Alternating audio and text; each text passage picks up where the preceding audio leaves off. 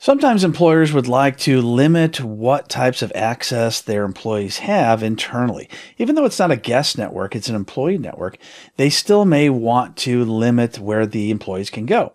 So if I click on network access, by default, you can see an unrestricted access, which is the default.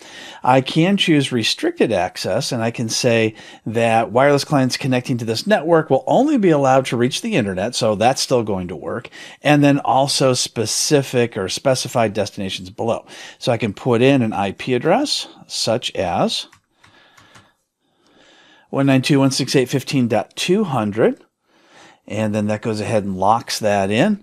I can also choose to check the box for allowed selected clients, which will grant network access only to wireless clients.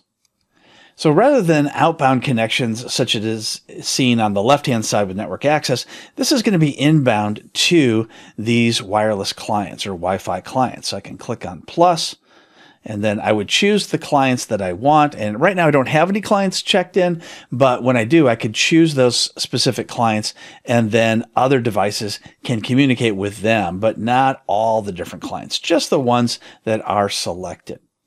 And if you choose to not have any type of restriction, just go back to the default where it says unrestricted access, and then all the different Wi-Fi clients will have access to the internet, all internal IP addresses, as well as any other clients internally will also have access to them.